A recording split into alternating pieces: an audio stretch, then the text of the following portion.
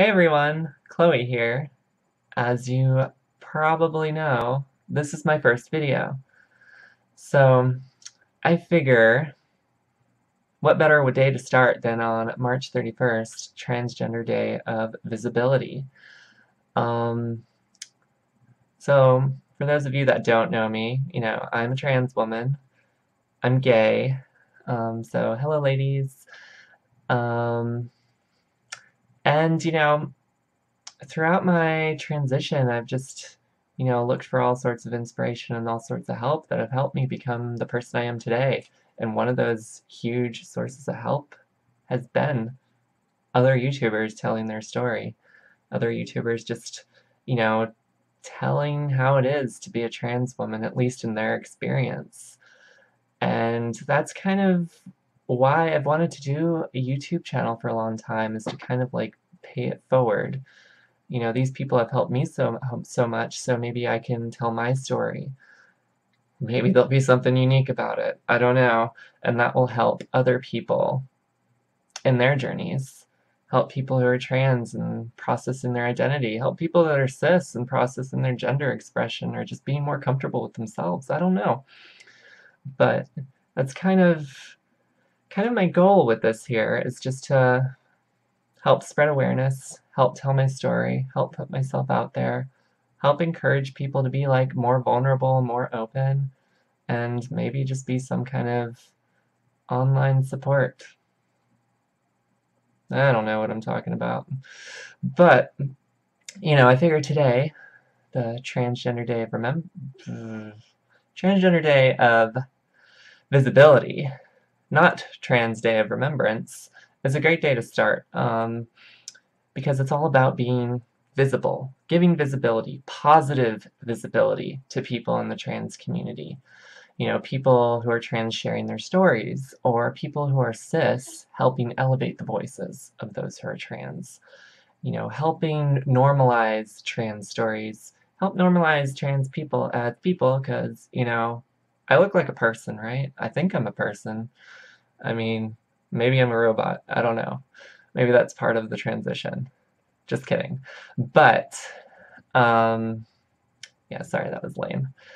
But, giving visibility is really important. It helps create some representation, helps, like I said, normalize us. We're just people trying to live our lives.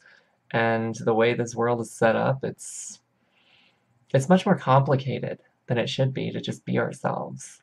It like shouldn't be such a struggle and such like an accomplishment to be authentic. But for so many of us it is. But beyond just me being visible today, I think it's really important to give voices to those in the trans community that are most marginalized, especially those in the trans community that, for whatever reason, can't speak up, can't be visible today. People that can't be visible today because of fear of discrimination, fear of being bullied at school, fear of losing their jobs. Whether you're somebody who is trans and you've already come out but you're living your life stealthily, something I'll explain later, or you're somebody who hasn't yet come out but you want to. I hope like voices like mine can help elevate those, give you the motivation needed to one day come out. For those people who don't currently have a safe space to come out, don't currently have a support network.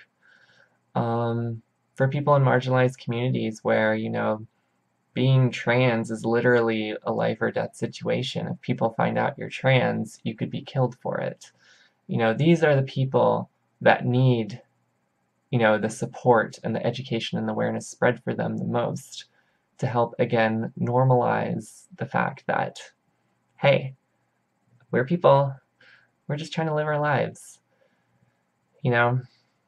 Sure, I'm transgender, I'm a lesbian, but, I also love tattoos, I love cats, I love horror movies, I'm a psychology student, I work as an engineer.